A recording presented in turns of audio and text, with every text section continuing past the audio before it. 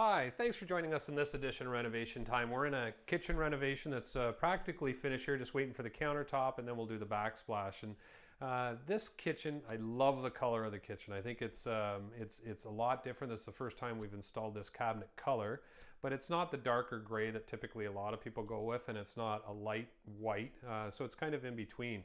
And it has like a glazing on it, but it's a really nice color. So when you walk in here, I remember the first time I walked in when they were putting the kitchen in, and it just caught my eye. So really something to consider. I think it's going to be around for a long time, this color, and I think a lot of people are going to be installing it in the near future. So this reno, we left basically the flooring. So originally the flooring was here. We wanted to keep the same template as the original kitchen.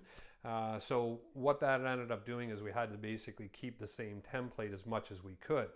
Now, a couple issues we had with doing that is one, which you can't see actually, the flooring guy literally just left, is there's a little area right here where the flooring came out a little further than our cabinet did. So we repaired that, and actually there's one near the fridge as well that you can't see anymore, but it was just a little 3-inch patch. So the customer actually had flooring and was able to find it for us. So when you're doing a reno and you're doing flooring or you're doing tile, one thing to keep in mind is always keep a box of tile or keep a little bit of the vinyl, because if you get a mark or a nick, you can always replace it with something you have. So that's something to consider in your next reno. We'll come back and we're going to continue to talk with the cabinetry and the plumbing.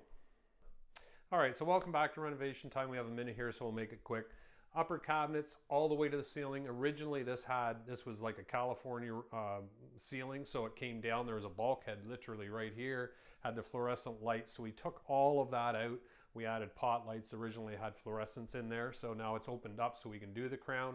Upper cabinets work really well. Lowers here. Corner sink, so plumbing wise we did a corner sink. Again, nice when you're looking outside, gives you a lot more counter space excuse me, when you're doing dishes, and we are waiting for the counter, so hopefully it'll be in soon.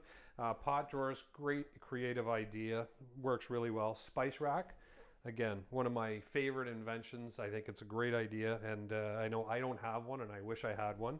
And then the corner cabinet, which is quite nice as well, with a Lazy Susan. So everything's workable, flows really well. And over into this area, large pantry. So again, a lot of times these pantries will give as much space in the pantry as the whole kitchen did at one point.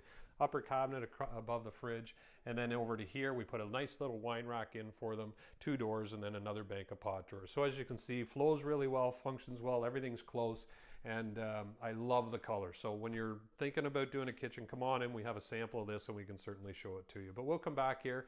We're going to show you some other features of this kitchen, and I hope you're enjoying this beautiful weather.